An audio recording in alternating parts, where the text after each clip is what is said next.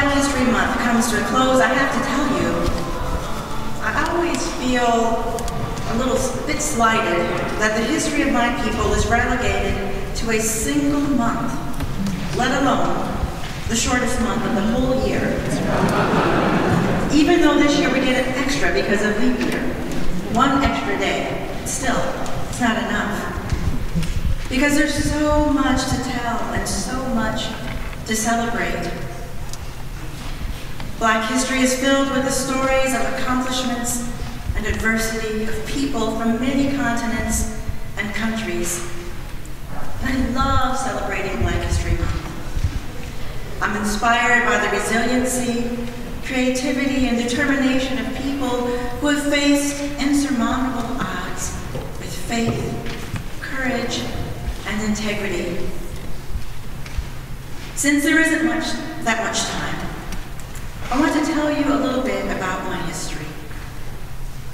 So, I come from Detroit, Michigan, by way of the great migration of Southern Blacks who hailed from Macon, Georgia.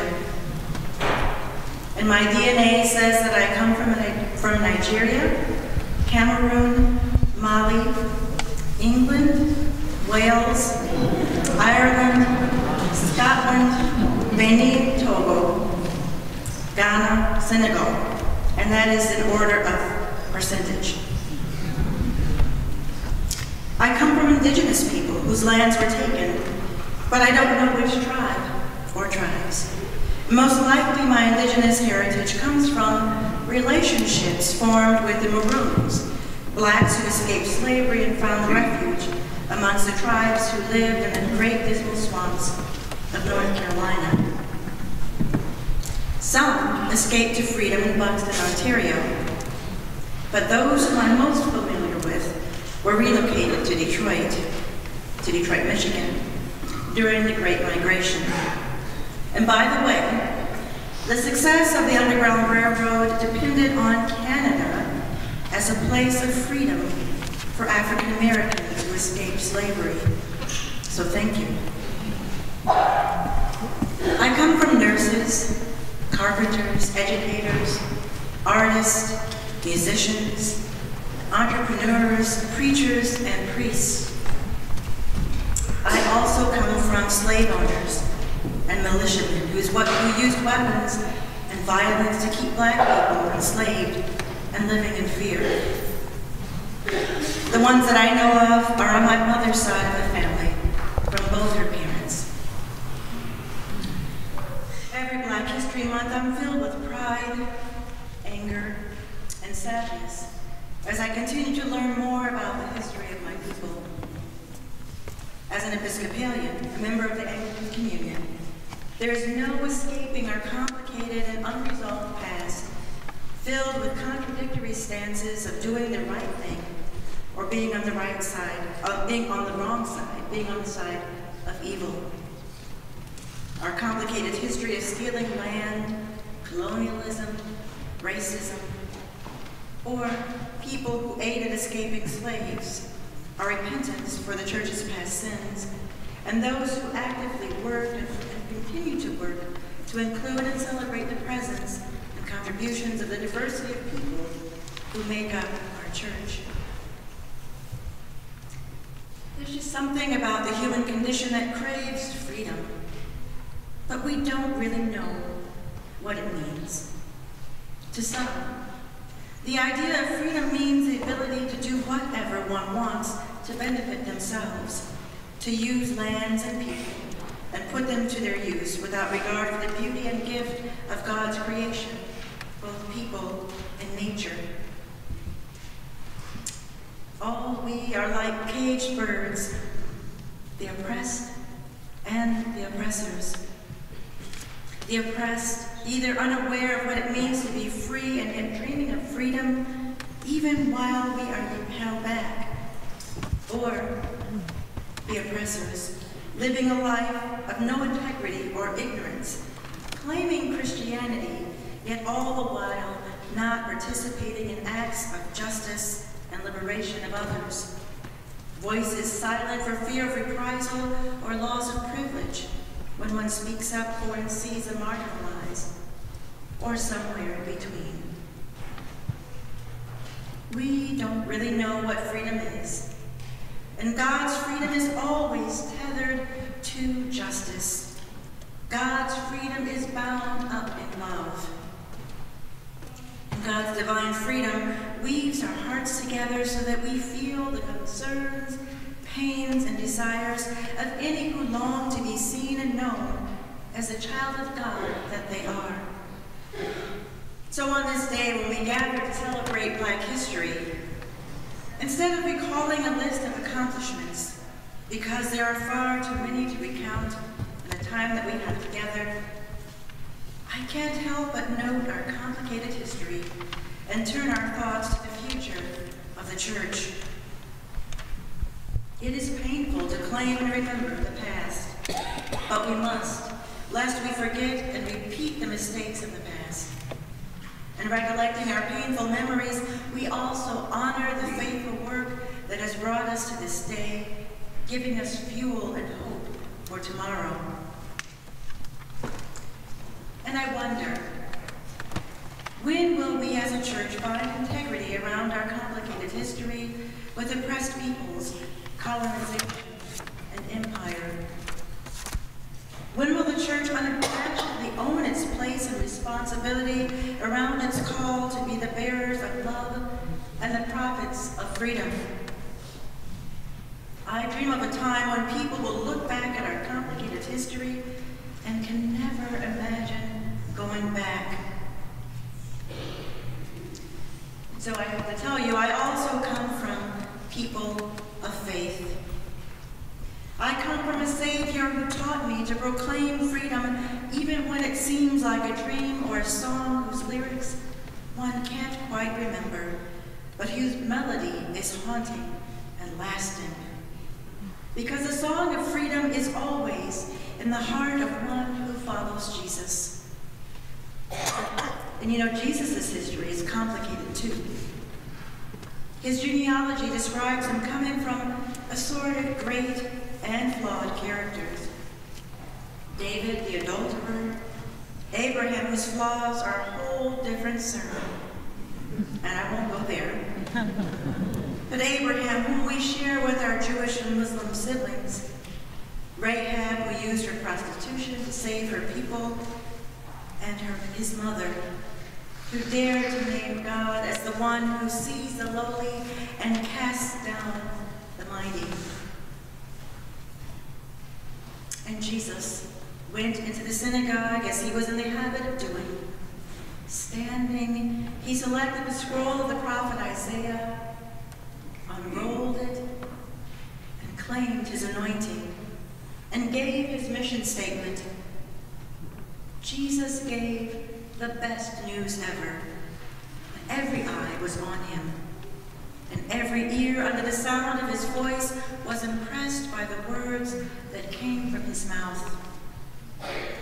And then he said, "Today the scripture has been fulfilled in your hearing." Such good news. So good that people were astounded by it and his teaching. And I imagine he too thought about the complicated history of his people. A people living in exile, hoping for freedom. Or actually, people who had lived in exile and people who were living under occupation, who were hoping for freedom. And while we're talking about complicated histories, I want to tell you about an artifact that I brought from my diocese. This is the crozier of the first bishop of Vermont, John Henry Hopkins. He was also the presiding bishop of the Episcopal Church as the Civil War was ending. He was the 8th presiding bishop. And he worked very hard to keep those who supported slavery in the church. He wrote a pamphlet, and it was called "The Bible Case for Slavery." He claimed that slavery was not a sin.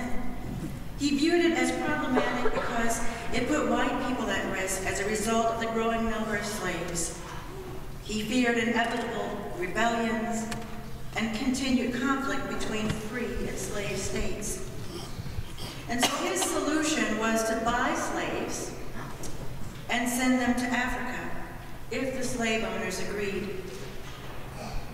He defended corporal punishment of enslaved people and refuted the supposition of the U.S. Declaration of Independence that all men are created equal, claiming that it went against the teachings of Jesus. He claimed a slave would not know how to use freedom. And this is a little quote from his so-called pamphlet. The slavery of the Negro race as maintained in the southern states appears to me fully authorized in the Old and New Testament. Slavery, in my humble judgment, has raised the Negro incomparably higher in the scale of humanity and seems, in fact, to be the only instrumentality through which the heathen posterity of Canaan have been raised at all.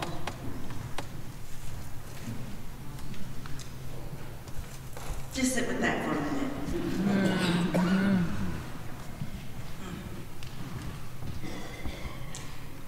It's hitting me differently today. So it turns out, in the line of bishops who shepherded my beloved Diocese of Vermont, I inherited the legacy of a racist man. And on numerous occasions before I knew about this person, I taught and preached about my disappointment that the leaders of the church did not have enough integrity to take a stand against slavery. There were some bishops and priests and laity in that day who advocated for us to split, as other denominations had.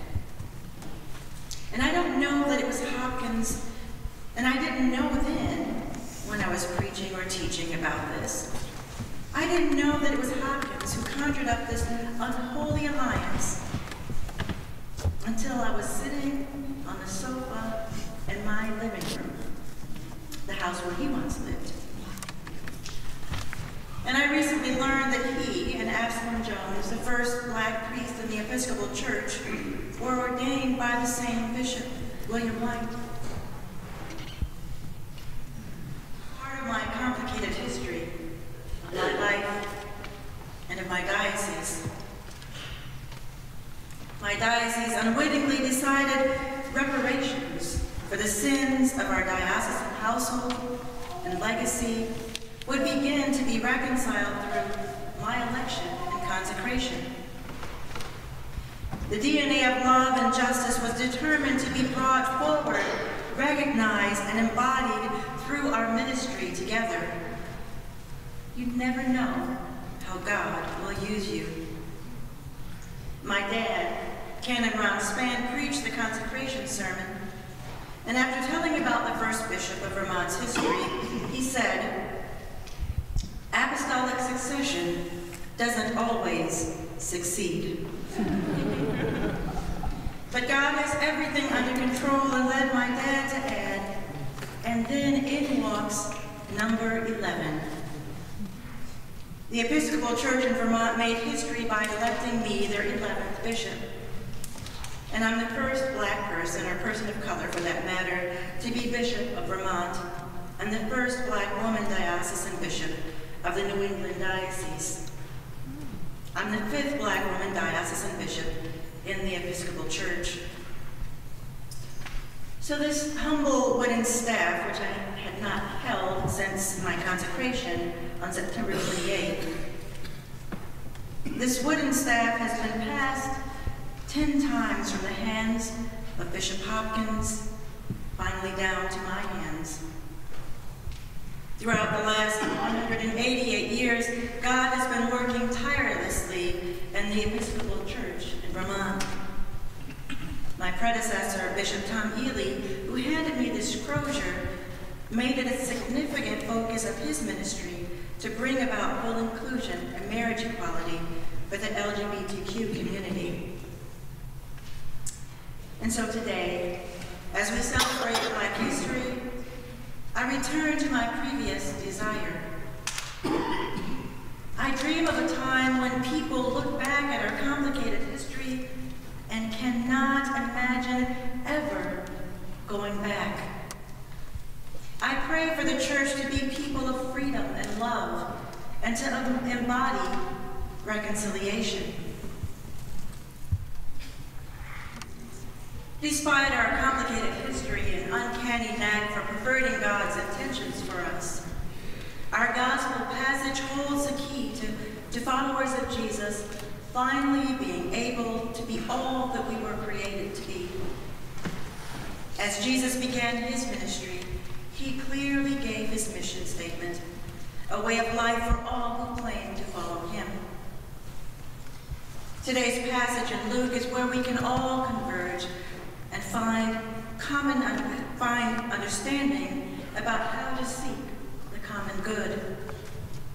And if we fiercely stick to his mission, we will be faithful to our call as his disciples. All the ways that human imperfection has thwarted God's dream will no longer keep us in bondage to our lesser selves. As followers of Jesus, by our baptism, we are anointed by the Spirit of the Lord God for a reason. And that reason is to preach the good news of freedom, reconciliation, restoration, and liberation right now.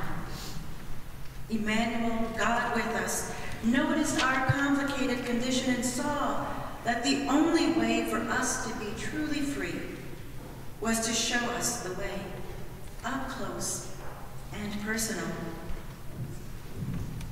So much of our spiritual work has to do with being physically present. The work of reconciliation requires both physical and spiritual engagement and relationships with people. And when considering the direction of the church, I return to today's gospel over and over again for direction and for clarity. The Reverend Dr. Martin Luther King Jr. called Isaiah 61, which is what Jesus quoted, guidelines for a constructive church. But I call it an examine for freedom and justice. This passage calls Jesus' followers to examine ourselves, individually and corporately, to ask ourselves, what holds you captive? What needs restoration in me or in us? How is the Holy Spirit trying to give you sight? And what have you, and what has the church been doing with your anointing? What have you been doing with your anointing? And then you can try this on for measure. It's so easy.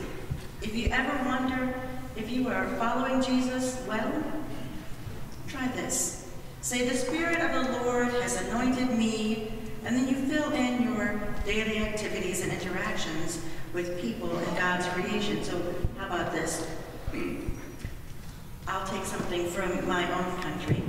So the Spirit of the Lord has anointed me to agree with children being locked up on the border. Does that fit? I don't think anybody in their right conscience would say that this is what the Spirit of the Lord has called them to do. Or how about this? The Spirit of the Lord has anointed me to use all the natural resources I have without any concern about the future. To pollute. The Spirit of the Lord has anointed me to pollute. Does that work? No. So it's simple. And I'm wondering, the answer is easy. How would our forefathers stand against this measure? And I'm wondering then, how does the church today stand against this measure? So my sisters and brothers, the good news is, with all the complicated history one can imagine, then comes us. Then comes us. God sends us to pick up the family legacy of daughters and sons of God, carrying forward the work of people anointed by the Holy Spirit. God's grace comes to us regardless of whether we deserve it or not. In fact, God's grace comes comes perhaps mostly because we need it now. The year of the Lord's favor is when we examine ourselves, strengths and gifts, flaws and weaknesses, and offer all that we are to God to be healed, to be loved, and to be used. This is a time to proclaim God's intention of reconciliation of all creation. My prayer for Black History Month is that the church would embody Jesus' mission of love and reconciliation. The ability to live Jesus' mission requires that we, like Jesus, are steeped in the scripture that so defines our life in Christ. At the very least, if you ever commit any scripture to memory, let it be Jesus' mission statement. And so to help you keep this scripture in mind, this is a way that I learned scripture as a child, is through song. And so we're going to, this is what I call my theme song. And so I'm going to teach you a song. So I'm going to sing it once, and then I will invite you to sing it, and you will repeat after me.